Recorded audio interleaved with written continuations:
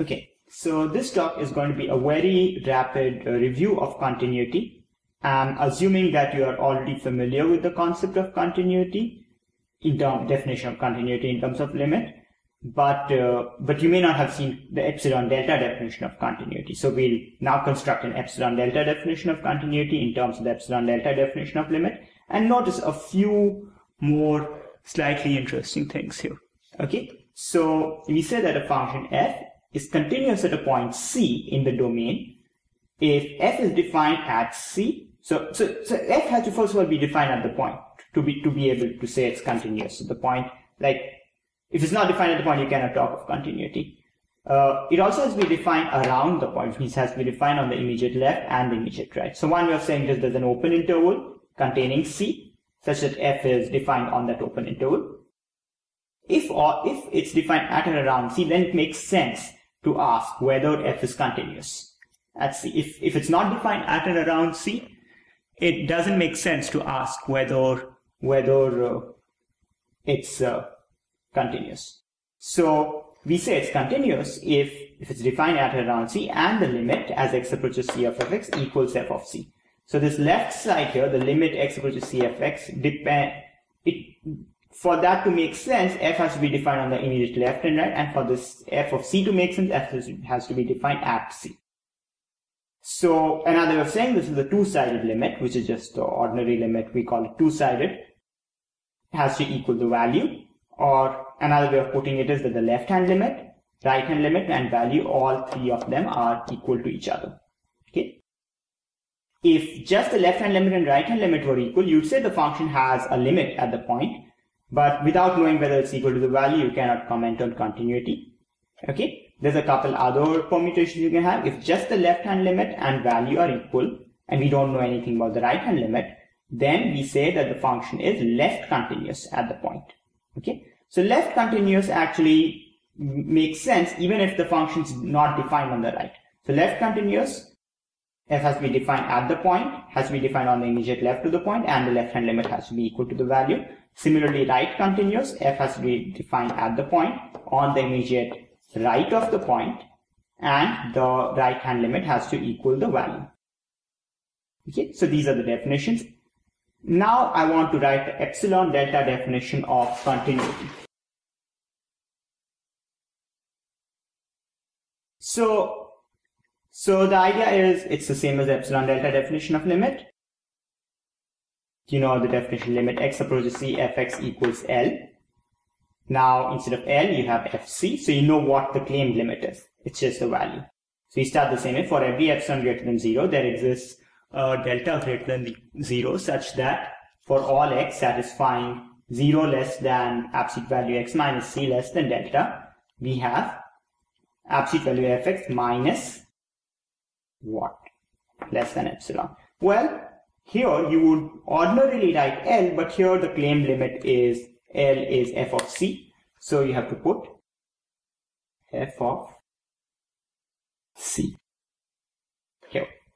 Okay. So, sorry, the pens are a little different ink, but that's fine. So the definition of continuity basically is the same as the definition of a limit, except here where you are writing down what the limit is supposed to be, you just put the value of the function at the point. Now there's another minor change you can make in the definition of continuity from this. So this definition is correct, but often when people write the definition of continuity, they write it slightly differently. They look at this part and they say that you can actually remove this 0 less than. The 0 less than here, you can remove that from the definition. Why can you do that? Well, first let's try to understand why we cannot do that with just the usual limit definition. Okay, the reason why we cannot do that with the usual limit definition is because we don't know anything about the value of the function at the point, whether the function is even defined at the point, what the value is. And if we didn't have the 0 less than in this, then the x would be allowed to be equal to c, and that would allow us to plug x equal to c. And since we don't know anything about c, we don't want to allow that. However, in the continuity definition, we do know exactly what's happening at x equals c. At x equal to c, this fx minus fc is just 0, and so the definition makes sense and is satisfied at c. So whether or not c is included or excluded, that is whether you have the 0 less than or don't have it. So 0 less than, putting it would exclude c, and removing this would include c. But at c, this condition is anyway true, so it doesn't matter whether you put the 0 less than. So you'll often find that people kind of remove this. Okay, so whether you put it or don't put it, the definition gives you the definition of continuity. So it's redundant, it's optional either way. Okay. Now I want to talk about a couple more things. So continuity on an interval. So what does it mean for something to be continuous on an interval? Well, it depends on what kind of interval it is. So the first naive thought is that continuity on an interval just means continuity at all points of the interval. And that is correct for an open interval. However, if you have a closed interval, so if you have a closed interval, then the boundary points of the interval, you cannot make sense of two-sided limits because the function is not even defined on the sort of outside side of the boundary points. Let me just be a little more concrete here. So yes, for open intervals,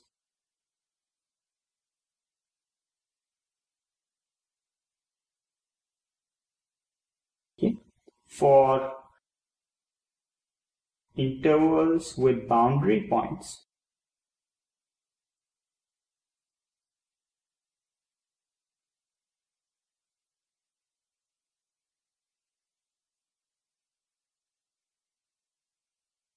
okay, we require two-sided continuity. So we require the usual continuity at all interior points and one-sided continuity at boundary points.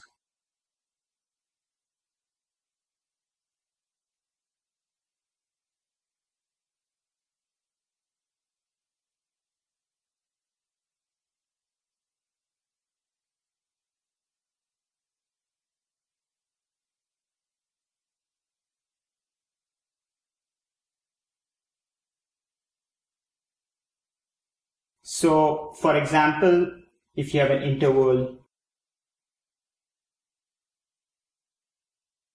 so e.g. if we are on an interval a comma b, you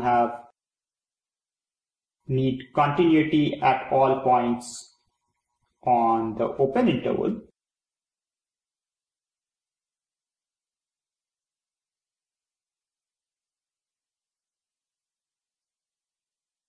Of a comma b, the open interval, and we need right continuity at a and left continuity at b. Okay, so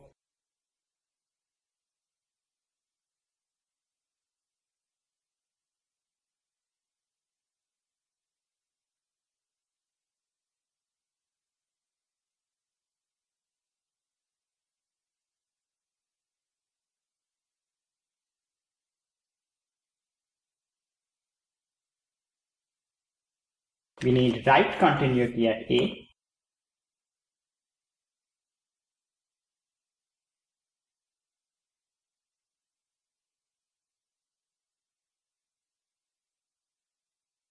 and left continuity at b. Now you can imagine various other combinations.